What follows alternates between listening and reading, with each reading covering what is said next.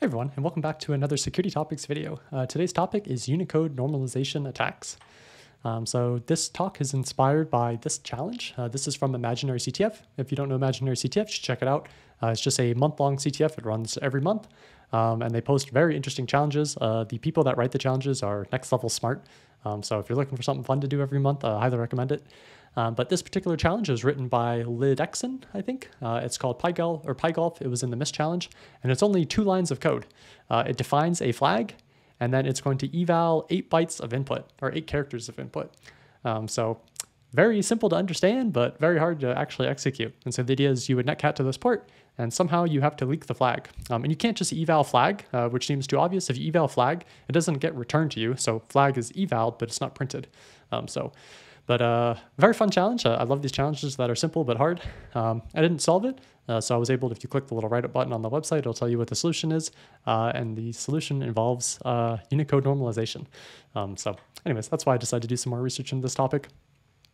And I have a favorite cheese, which I'll talk about too, which is another reason I was excited to dig into it. But for the rest of this talk, we're going to give the briefest of introductions to Unicode. We're going to talk about my favorite PyGL cheese called Breakpoint Bypass, or that's what I call it, but really it's just that B.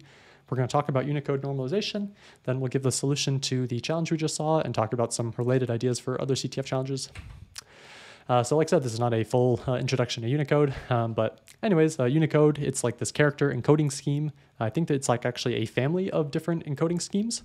But if we think back, I would assume most people are familiar with ASCII. If not, there's the original, I don't know if original is the right word, but there's a character scheme for English letters anyways called ASCII.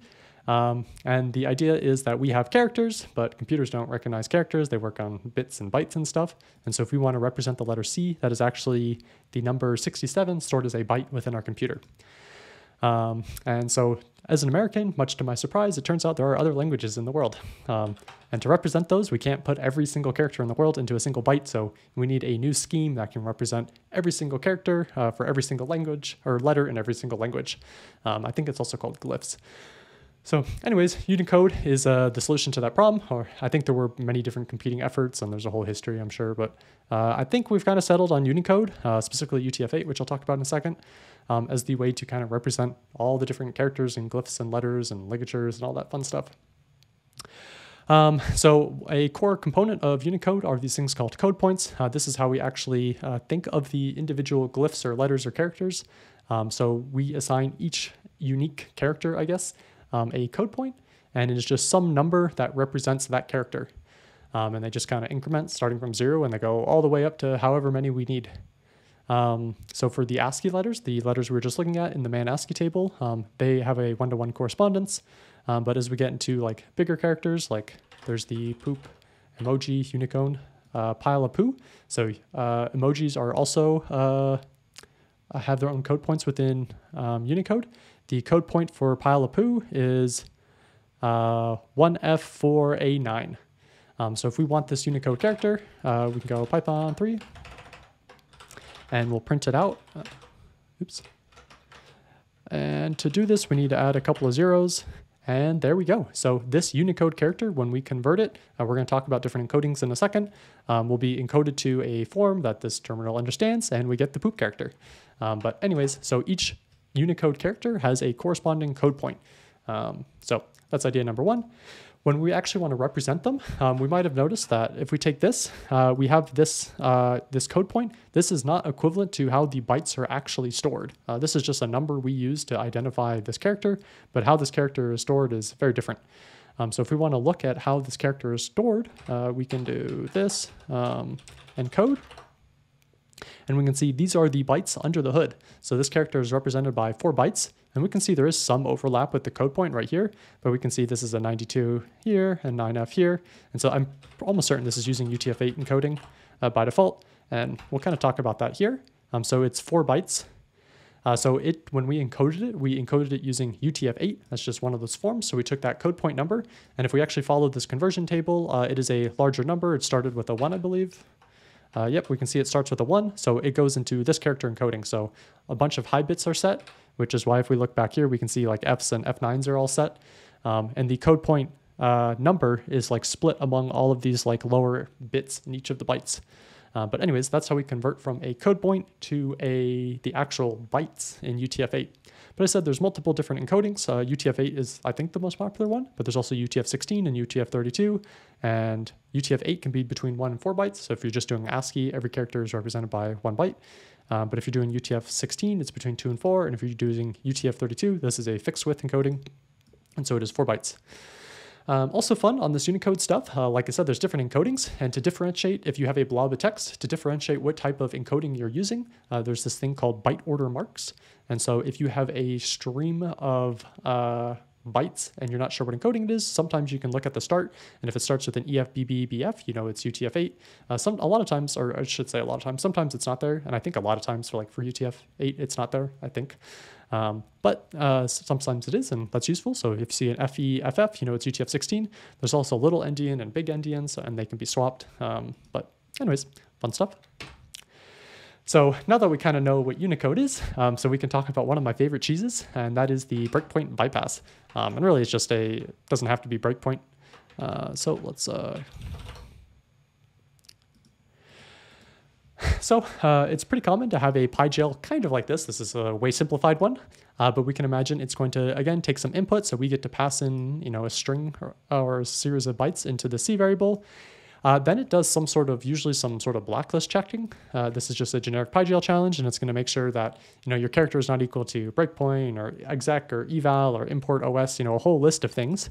And if it doesn't hit anything in that blacklist, it'll eval it.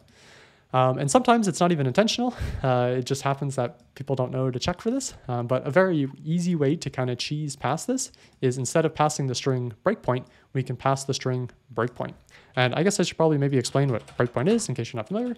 But in Python, breakpoint is kind of how you activate the debugger. So you can see I typed in breakpoint down here. Now I'm in the debugger. And once you're in the debugger, you can do whatever you want. So if I want to do this, I can open up system and start shelling out and doing whatever I want. So if you can get shell, obviously you win the challenge. Or if you're an attacker, obviously if you have shell in the box, that's very bad. So if we can do this breakpoint thing, it is a very fun cheese. And so the cheese for this is we're not allowed to use the string breakpoint or pass this. And again, I'm simplifying this. You should imagine there's a lot of other checks in here. And so the trick is to use this very weird Unicode B. So if we run the script, I'm going to pass breakpoint. This is not allowed because it's an exact string match. But if I pass breakpoint with this this accented B, it does work. And so from here again, we can do the os.system.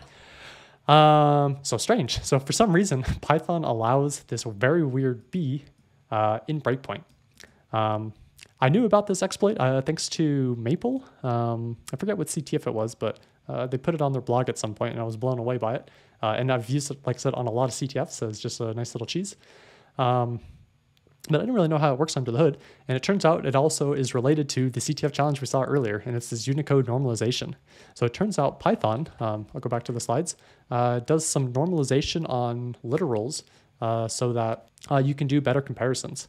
And so Python, whenever they parse a literal through eval or through the prompt, they do something called NFKC.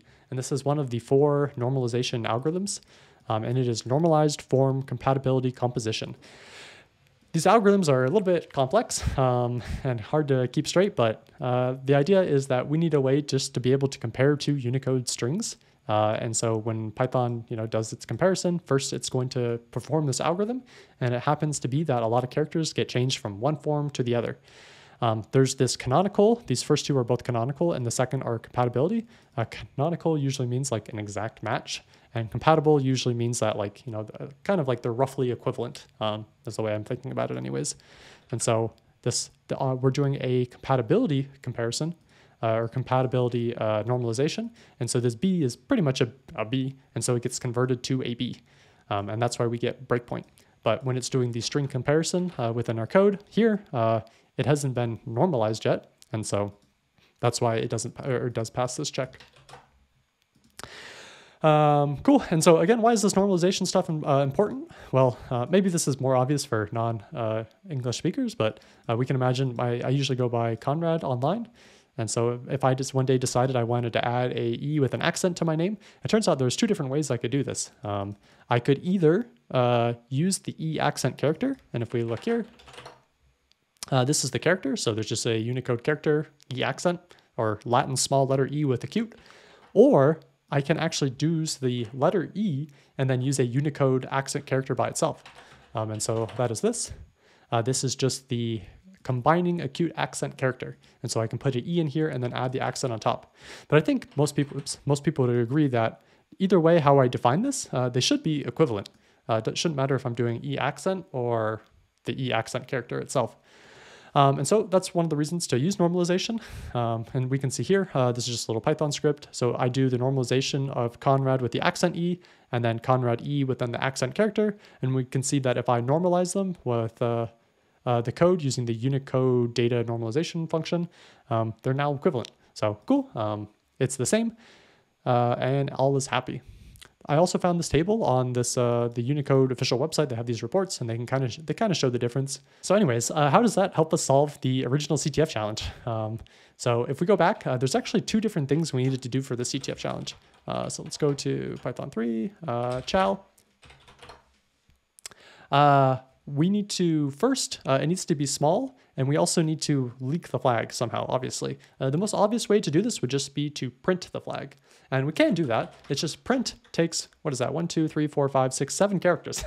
So that if we wanted to print it, it only leaves one character for the flag, or some other trick. So definitely a little bit tricky. It's very long, so maybe there is a smaller way to print. And it turns out there is, and that's by abusing a error handler. So if we actually pass in int hi, actually I think I can only do one character, int h, 1, 2, 3, 4, 5, looks good.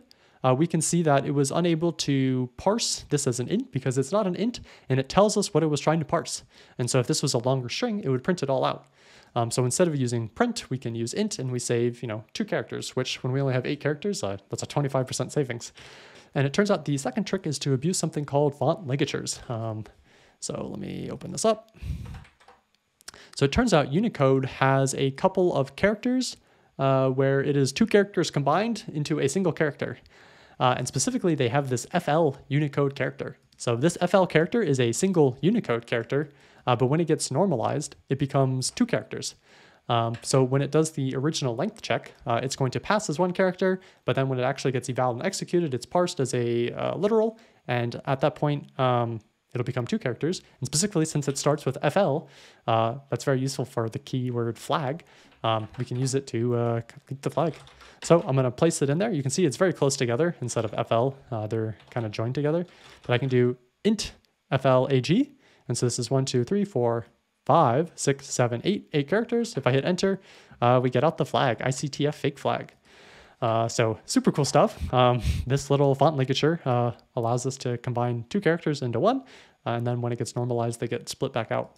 It doesn't look like you can do it for a lot of characters within Unicode. There is a fun CSS attack, an XS leak, using font ligatures and pushing elements off of the page so you can get a callback, doing a CSS leak. If you're curious, there's a Reddit video there. It's like one of my first videos, actually. But that's a different topic. Anyways, that's the solution, and there were some, beginnings of Unicode normalization. There's a couple of other related attacks. There's this amazing blog article here. It's called Bypassing WAF Unicoding, but they give a bunch of examples of very interesting Unicode characters that get normalized into something very useful. So we've probably seen these before. So there's the double dot character, and sometimes this can be normalized into ... which is very useful for doing directory traversals. They also show some SQL injection, so we can see this is a very weird quote character that might be normalized into a normal quote character. Same with slashes for doing comment characters. There's numerics, so there's like these numbers with a circle around it, which could be used for integers, which is pretty interesting. There's periods, slashes, X's. We'll talk about one of these again in a second. Different template injections. A lot of interesting characters. I'd highly recommend checking this blog post out. But you can see there's a lot of interesting things to test for with Unicode injections. In terms of another kind of related attack is account takeovers. So if you can normalize, so you can imagine if you have a website where you can register with a name and then later they do a username check, but they call too lower, depending on when that validation happens, you might be able to kind of collide 2 different usernames into the same username. And if the username or the email or whatever is the primary identifier, you might be able to use that to take over accounts.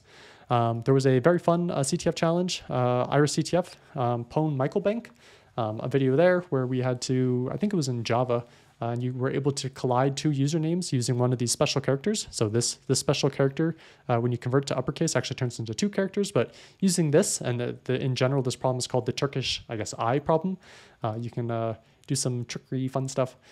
There's also, I remember there was a Pwn challenge. I don't remember where, but it was a buffer overflow where you were giving it a bunch of input, and then when you converted it, it would do a length check, and then it would convert it to uppercase, I think. And when you did that, if you have a special character like this where it has a length of 1 and then it's converted to a length of 2, you were able to get that buffer overflow because they weren't doing bounds check. I don't remember where it was, but that was another one. And then at some point there was a misc challenge where they just wanted something, basically just abusing this exact thing, where sometimes you can have one character be converted to 2 characters or more when you do an uppercase check. There's also cases of partial differentials related to browsers. So there's this pretty fun Google CTF write-up from 2017 where you were able to pass ASCII into DOM Purify, and DOM Purify is a very good XSS sanitizer.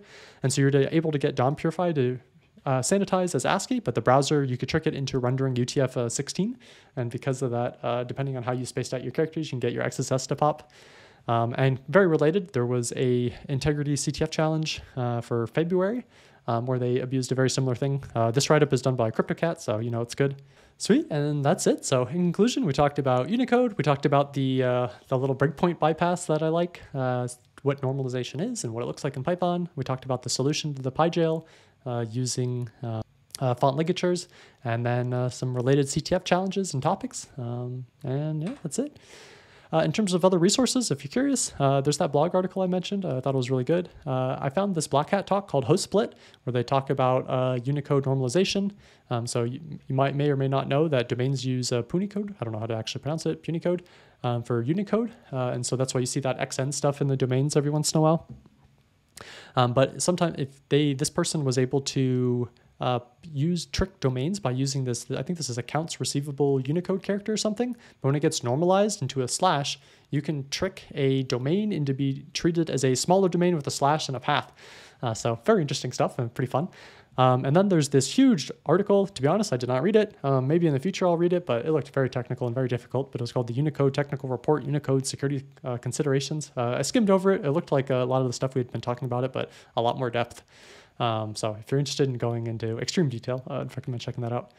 Yeah, that's it. If anyone has any ideas for future topics, let me know. There's a Discord link below. Feel free to go in there. If I said anything wrong, please let me know too.